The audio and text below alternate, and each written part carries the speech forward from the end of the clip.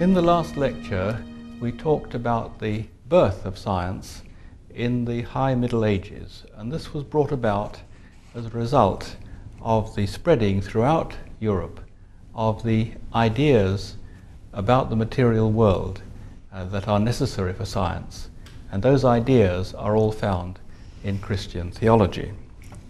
Now, in this lecture, we want to talk about the flowering of the science which took place in the following years, which are called the Renaissance.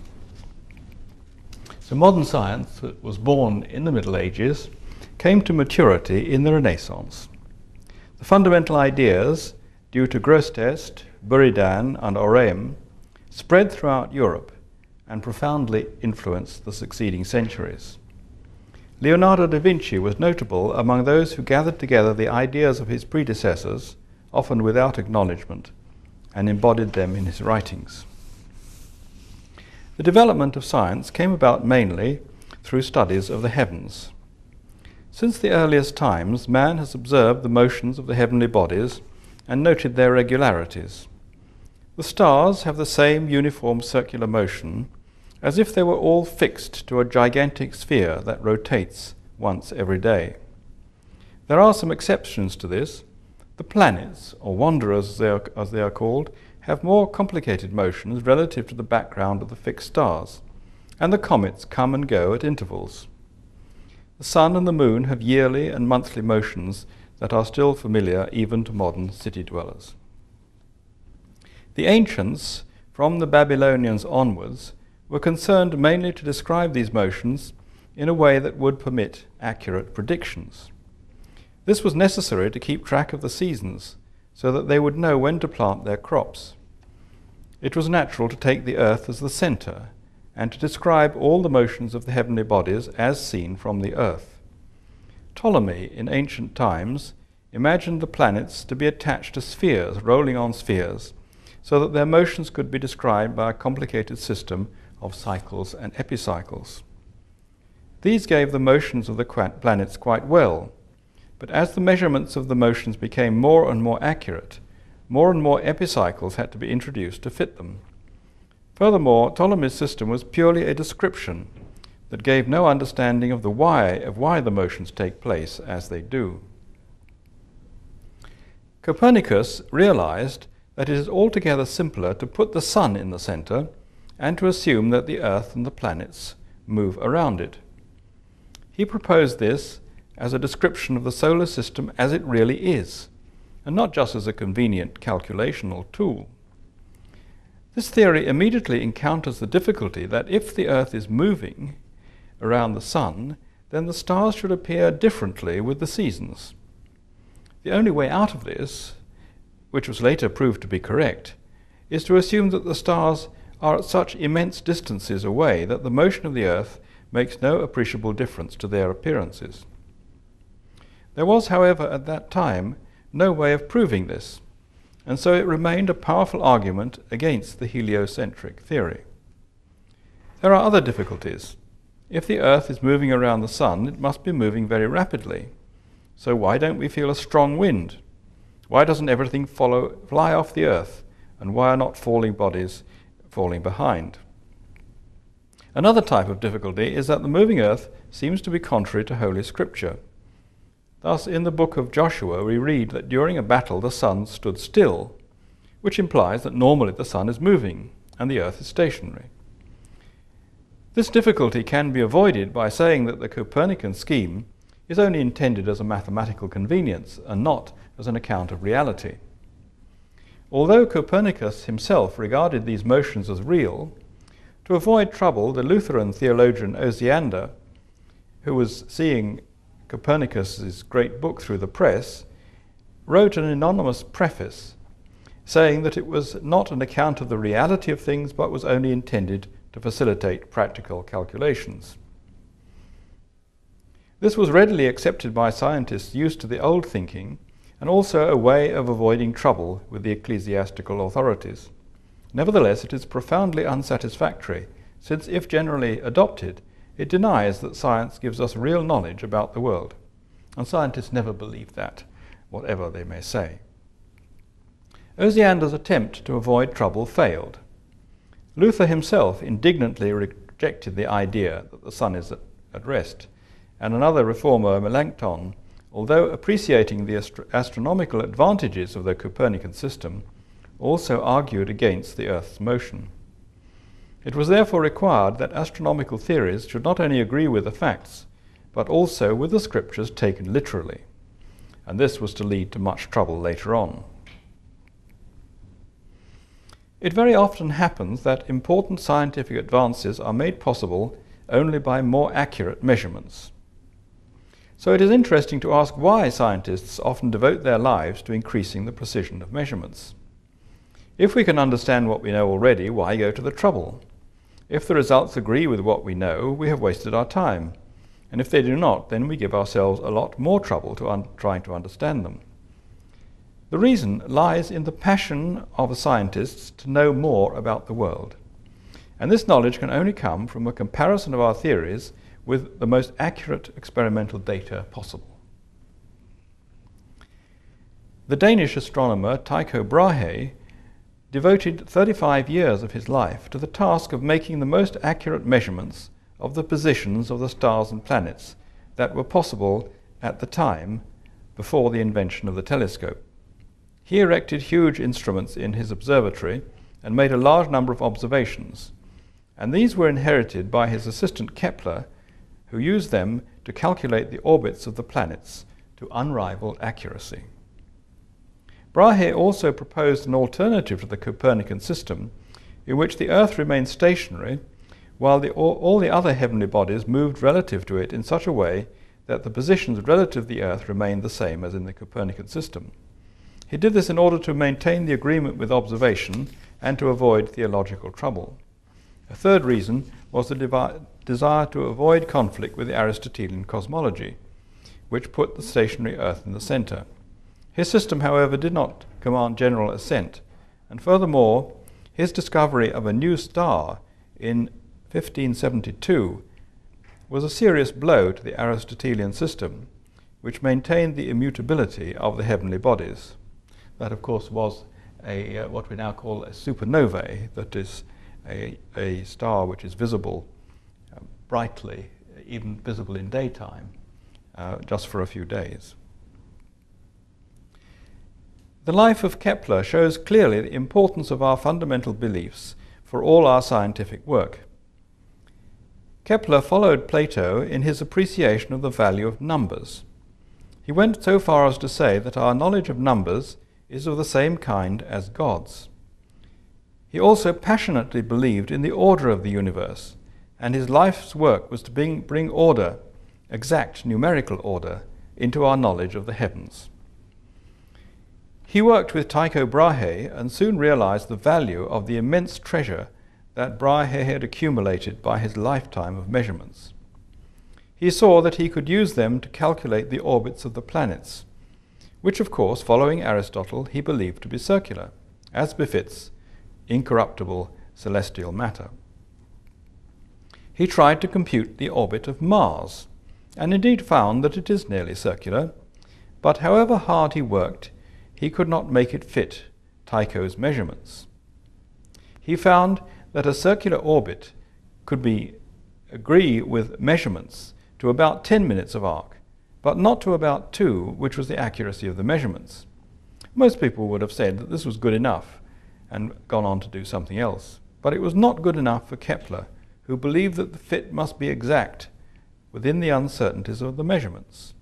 So he toiled on for years and years until he finally realized that he could never get a circle to fit. There must be some sort of oval. Kepler was not concerned simply with geometry. He wanted to understand the origin of planetary motions. He asked himself, if the sun is indeed the origin and source of planetary motions, then how does this fact manifest itself in the motions of the planets themselves? He found that Mars moves a little faster when it is nearer to the sun and a little slower when it is further from the sun. And after 5 years' work, he discovered that the radius vector from the sun to the planet sweeps out equal areas in equal times. This does not by itself determine the shape of the orbit, but after 3 more years' work, he found that the orbit is an ellipse. This was a watershed in the history of science.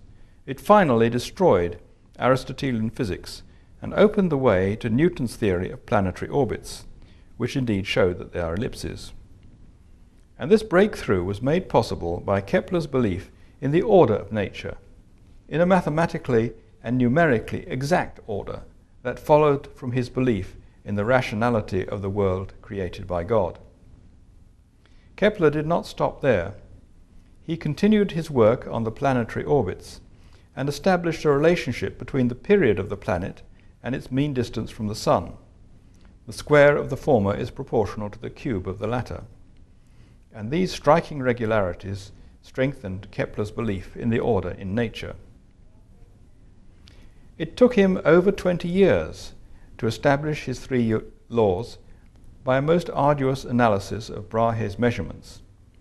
In his early work, Mysterium Cosmographicum, in 1596, he exclaimed, "Oh, that we could see the day when both sets of figures agree with each other." When he had discovered his third law 22 years later, he was able to say in a reprint of his book, "We have lived to see this day after 22 years and rejoice in it." Kepler thought about the dynamics of the solar system and was influenced by Gilbert's ideas on magnetism. He suggested that every material body is attracted to every other material body. He was, however, not able to specify the form of this attraction or to use it to obtain his three laws of planetary motion. That was the subsequent achievement of Newton.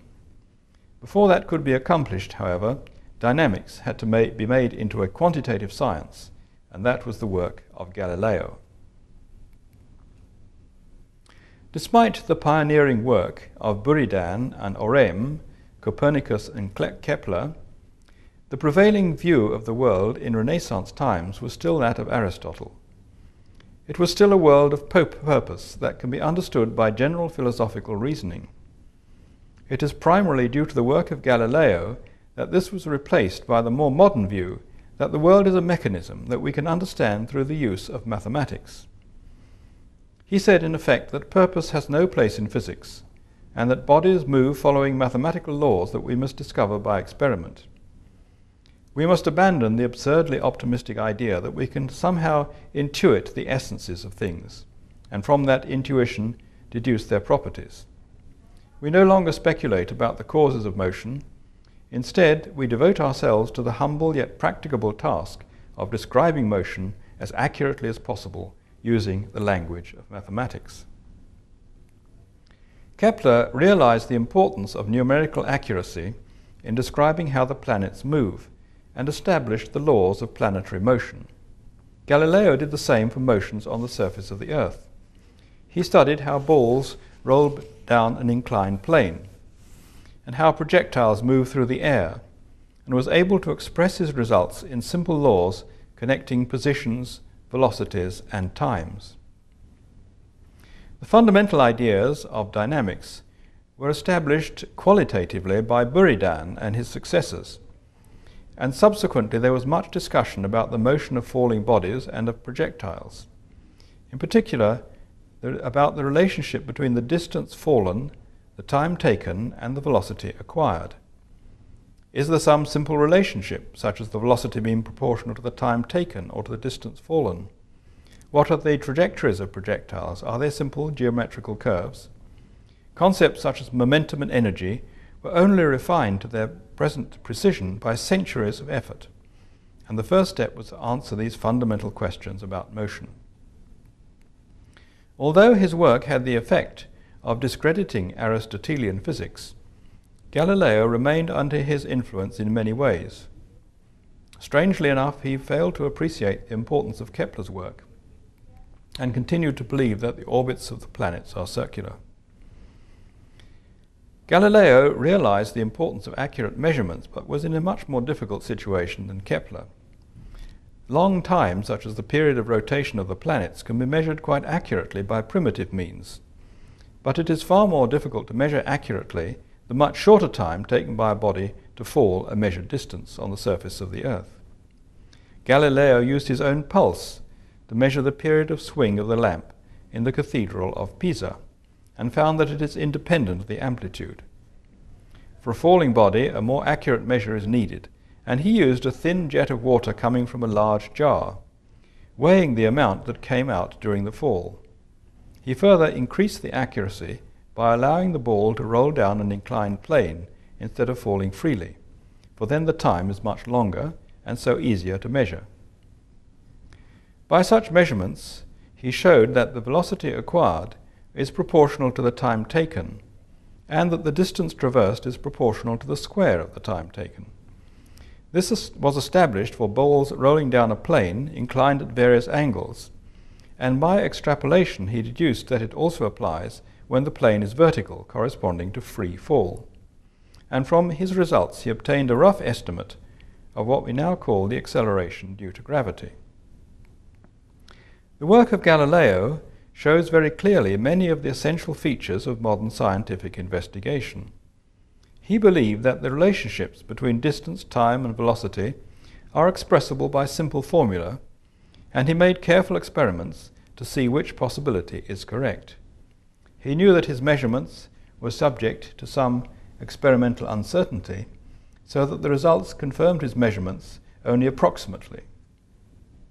He was able, like any good experimentalist, to see through his imperfect results to those corresponding to perfectly accurate measurements in a world where there was no friction, air resistance, or other disturbing effects.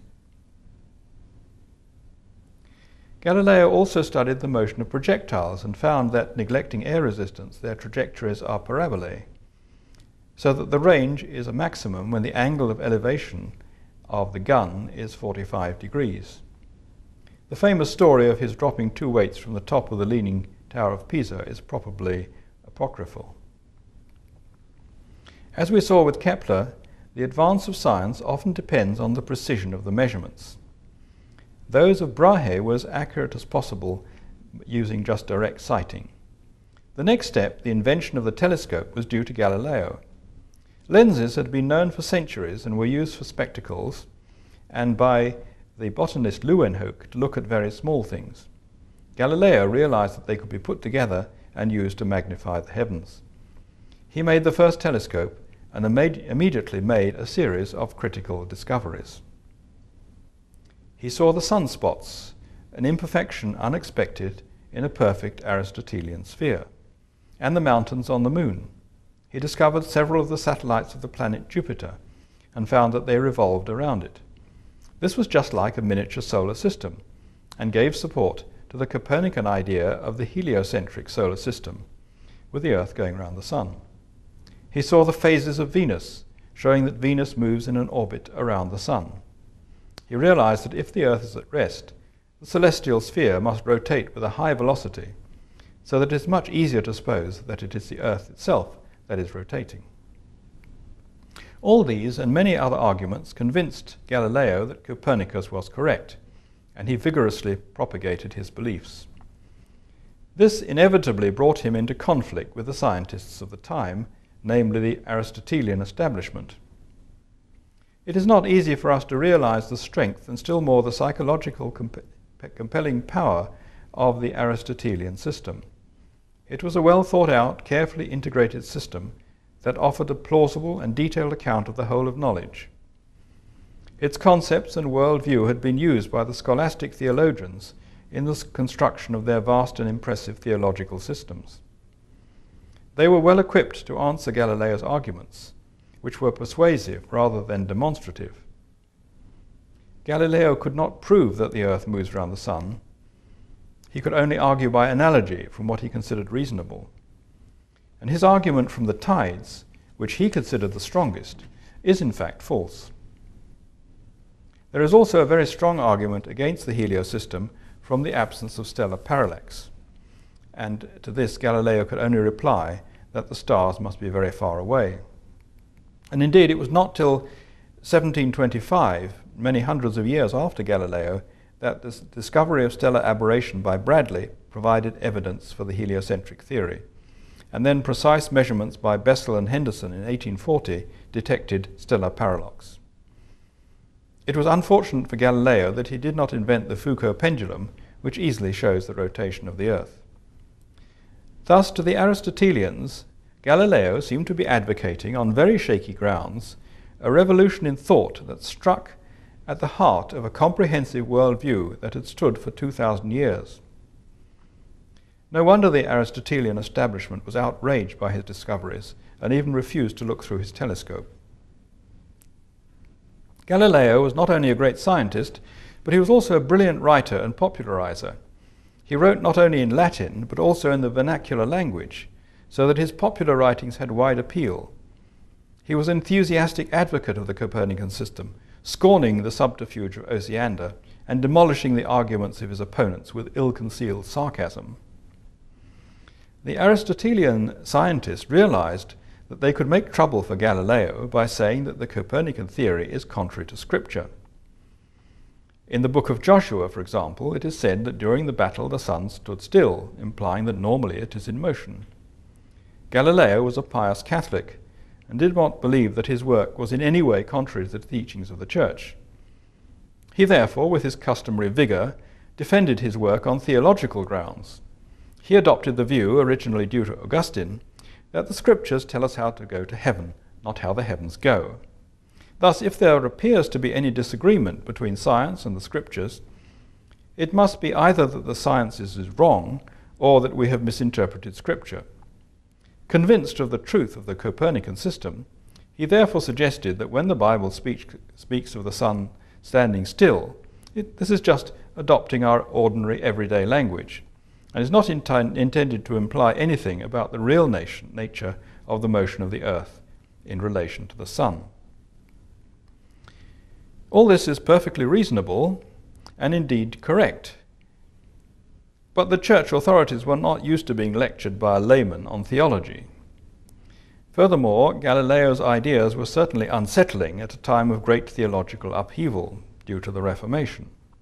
They knew that Galileo had not proved that the earth moved round the sun, so they suggested to Galileo that he refrain from further polemics until he had definite proof of the correctness of the Copernican system. Although he had promised to remain quiet, Galileo caused further trouble a few years later by writing a dialogue between a defendant and an opponent of the heliocentric system, putting some arguments due to the Pope in the mouth of a simple-minded hearer. Until that time, the Church had been very sympathetic to Galileo, and he was friendly with many high dignitaries, including the Pope himself. But this new action could not be ignored. Galileo was therefore summoned before the tribunal and required to renounce his errors and sentenced to detention in his own villa near Florence. Certainly, Galileo suffered from this serious mistake, and that has cost the Church dearly, and has now indeed been formally revoked. So now we take up again the study of dynamics and the great development that was due to Newton. In any discussion among physicists about the achievements of the great physicists of the past, there is never any question about who was the greatest, although he modestly remarked that he was standing on the shoulders of giants, and that he was like a boy playing by the seashore, now and then picking up a smoother pebble or a prettier shell than ordinary, while the great ocean of truth lay undiscovered before him. A better summary of his achievements is to be found inscribed below his bust in Trinity College, Cambridge. The marble image of a mind supreme, travelling through strange seas of thought alone. His predecessors, Copernicus, Brahe, Kepler, and Galileo, were indeed giants, and they laid the secure foundations of modern physics. They established the laws of planetary motion and of motions on the Earth. But there was no vision of the whole, no way of calculating all motions with precision. And that was provided by Newton, and in so doing he brought modern science to maturity. The essential nature of modern science, distinguishing it from the achievements of the past, is that it provides the laws governing the behavior of matter and the way to apply these laws to calculate what will happen in any situation. Newton did this for dynamics, and it was left for others to do the same for electromagnetism and for atoms and nuclei. The first step was to formulate his three laws of motion. They were not entirely new, in the sense that some aspects were glimpsed in the work of his predecessors, but he put them all together in concise form. The first, that every body continues in its state of rest or rectilinear motion until acted upon by a force, was already implicit qualitatively in the work of Buridan. The second law says that the acceleration of a body due to a force is proportional to the force divided by the mass of the body. And the third, that to every action there is an equal and opposite reaction. To extract the momentous consequences of these apparently simple laws required mathematical techniques that were not available, and Newton provided them by inventing the differential calculus. These calculations cannot be done unless we know the forces between the bodies expressed mathematically. Newton took the idea of Kepler and others that all masses attract each other and postulated that the force between two masses is proportional to the product of their masses and inversely proportional to the square of the distance between them. Taken together, these three achievements establish the science of dynamics. We are familiar with the story of the apple that gave him the idea that the apple falling to the earth follows the same law as the moon. Why do we say that the moon is falling towards the earth when it remains a constant distance? This is because, according to the first law, it naturally tends to go in a straight line. It is only the gravitational attraction of the earth that pulls it towards the earth, so that its orbit is a circle around the earth. It is falling all the time towards the earth. And to check this idea, Newton calculated the rate of fall, but the result was only approximately correct. Since only exact agreement is acceptable, he concluded that his idea was wrong and put the calculations aside. Later on, he read about a new determination of the radius of the earth and realized that this might be the explanation of his previous result. He put the new number in his calculations, and then it fitted perfectly within the uncertainties. The importance of this result can hardly be overestimated. Newton had shown that his dynamics applies equally to the motions of the celestial and terrestrial bodies. And this is quite contrary to Aristotle, who held that they have quite different natures, the one being incorruptible and the other corruptible. It was the Christian doctrine of creation by God that destroyed this distinction and thus made Newton's work possible. Newton's first law is also directly contrary to Aristotle, who required the continuing action of the mover to sustain motion. Newton's law, however, says that the body continues in its state of motion or rest without the action of a mover. A force is required not to sustain motion, but to change it. Newton was of a very retiring nature and seldom published his results, knowing very well that this would only involve him in tiresome controversies with stupid people. He heard speculations about the form of the law of force that would give the observed elliptical orbits, and was asked what he thought. He replied that he had shown that it is the inverse square law. Eventually he was persuaded to publish his work, and in 18 months he wrote his Principia, the most influential book in the history of science. While many people have praised the Principia, very few, even among scientists, have ever read that formidable tome. Quite recently, a very eminent theoretical physicist, Chandrasekhar, has worked carefully through the Principia, and he said that it is almost unbelievable that any man could have written so profound work in such a short time. With the work of Newton, modern science came to maturity. The laws of motion were given in the form of differential equations, and the mathematical techniques needed to solve them were established. In any situation, it is necessary to specify the initial conditions and then to solve the equations of motion to satisfy those conditions. And this gives the complete subsequent motion of the system for all time. Kepler's laws and Galileo's laws can be obtained in this way from Newton's laws of motion, together with the law of gravitational attraction that specifies the forces. This problem that exercised the giants of physics for centuries is now a relatively simple exercise for an undergraduate. Newton's Principia is difficult, partly because it was written using geometrical ideas which were more familiar to his contemporaries. In the following centuries, his work was extended and applied to a wide range of problems by Lagrange, Laplace, and many other physicists. This concept of strict laws of nature that could be used to predict all future behavior had a great influence on contemporary thought.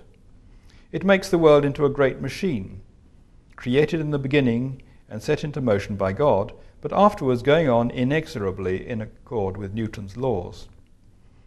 After he has created the world, God can no longer have any influence on it. He has been rendered redundant. And this philosophy is known as deism and gives rise to many theological problems. It effectively denies the possibility of free actions and therefore of responsibility and free will. We are all machines, automata, that behave strictly in accord with Newton's laws. In the words of Whitehead again, it is just the hurrying of material endlessly, meaninglessly. As we shall see, this is an illegitimate extrapolation of Newton's work. Newton realized these consequences of his work, in particular the implication that the world is eternal. This in turn suggested the possibility of other Earths with human inhabitants. Knowing that his colleague Halley had run into trouble for apparently believing in the eternity of the world, Newton emphasized the need for God to intervene periodically to correct his mechanism. He believed that this is necessary to maintain the planets in their orbits, in spite of the perturbing influences of the other planets. Thus he was able to show that all remains in the hands of God. Subsequently, however, Laplace proved that the solar system is stable against such perturbations, so that this periodic intervention by God is unnecessary. So this problem of God's action in a determined mechanistic world is still a live issue today. With the work of Newton, physics came to maturity and achieved a form that has remained the same ever since. This is therefore an appropriate point to say a few words on the scientific attitude, and this can be done by quotations from other scientists. These are mainly from Feynman. And he said, learn by trying to understand simple things in terms of other ideas, always honestly and directly. And these are the questions that a scientist will ask. What keeps the clouds up? Why can't I see stars in the daytime? Why do colors appear in oily water? What makes the lines on the surface of water being poured from a picture? Why does a hanging lamp swing back and forth? And all the innumerable little things you see around you every day. Then, when you have learned what an explanation really is, you can go on to more subtle questions. And again he said that the scientist is a permanent child, finding ever more ingenious ways of taking the world apart to see what is inside.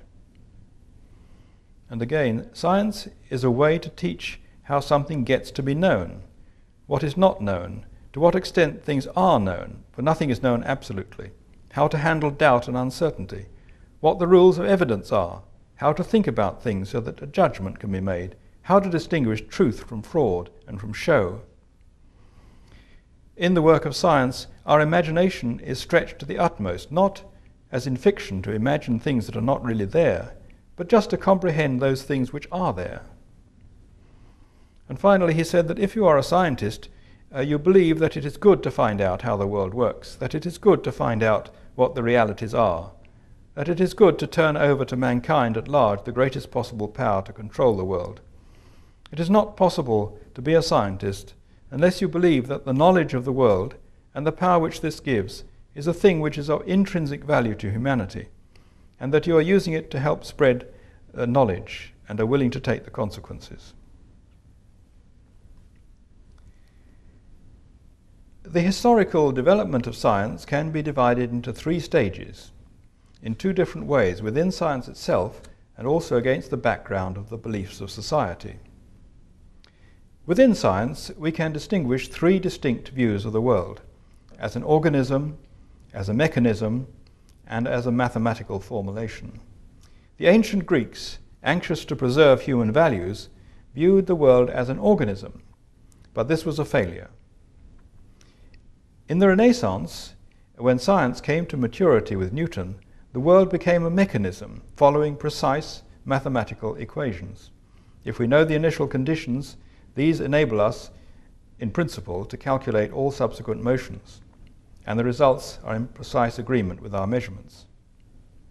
Finally, in the present century, mechanistic physics has proved to be inadequate, and now for much of our work we rely mainly on the mathematical equations, though some physical understanding is still essential. The relationship between science and the society in which it lives also passes through three stages. In the first stage, most of the beliefs about the material world prevented or hindered the growth of science. Eventually, science struggled into existence in the High Middle Ages when the Christian beliefs about the world provided the necessary conditions for its birth. It came to maturity in the Renaissance, and at that time most of the pioneer scientists were believing Christians who saw their work as showing forth the glory of God. At this point, science became an autonomous, self-sustaining enterprise that develops in accord with its own internal criteria, although still within a broadly Christian society. It needed the material support of society, and the relations between science and society were not always smooth. There have been from the beginning tensions between the scientists on the one hand and the theologians, the church, and the state authorities on the other, and among scientists between Christians and secularists. These can be stimulating and healthy tensions, but they often degenerate into mutual incomprehension and hostility. Examples abound. Luther and Melanchthon attacked the Copernican theory, and Galileo was punished for his views. Nowadays the tension continues. Many theologians are apprehensive of science, and scientists like Hawkins and Dawkins attack and pour scorn on theology. And there are continual battles with government agencies to obtain sufficient support for scientific research. In the present century, we have moved into a third stage when science more and more frequently finds itself in a society that is no longer broadly Christian, but indifferent or anti-Christian, either in its ideological roots or through the authority of the state. Science has spread rapidly over the world to non-Christian societies as people become aware of its technological applications. But there is an important distinction here. Technology is easily exported and readily welcomed, but science itself is extremely difficult to export. Schools and universities all over the world teach science, but in most cases this has proved rather difficult, and it is not at all easy to establish really fruitful research programs. Twice in Europe, science has come under totalitarian regimes that have treated science as a slave or as a god, in Nazi Germany and in Soviet Russia. In both cases, the effect on science has been disastrous and science withered. And now we can ask the question about whether science can survive in a post-Christian society. In the next lecture, I hope to go on to other questions concerning biology and geology, whereas up to now, of course, we've been talking mainly about physics.